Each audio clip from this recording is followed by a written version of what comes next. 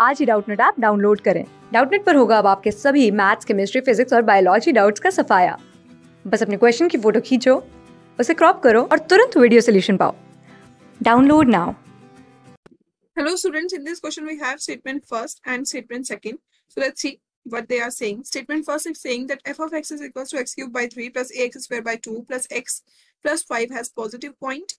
Means this has positive point of maxima a is less than minus 2. And statement 2 is saying that x square plus ax plus 1 is equals to 0 has both roots positive for a is less than 2. Okay, so let's start.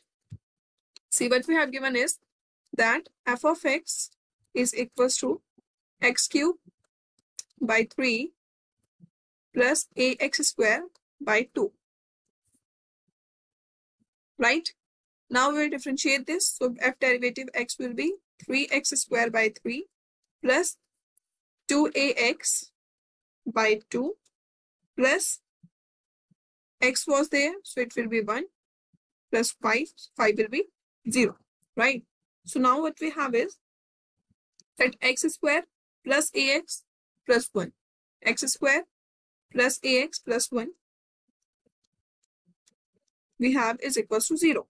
Okay, now for double derivative like this we have got from here, so if we double derivate this, so it will be less than 0. Now we have 2x plus ax square will be 2x, ax will be a and 1 will be 0, so it will be this. Now if we find the value of x here, so it will be minus a by 2. As we know that minus a is greater than 0 and a is less than 0. Let's imagine this is our first equation.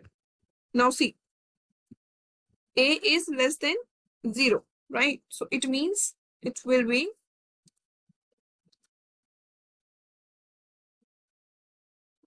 our d will be also greater than 0. Correct? We have given a is less than 2. So see here, it will be a square minus 4. This equation will get here, right?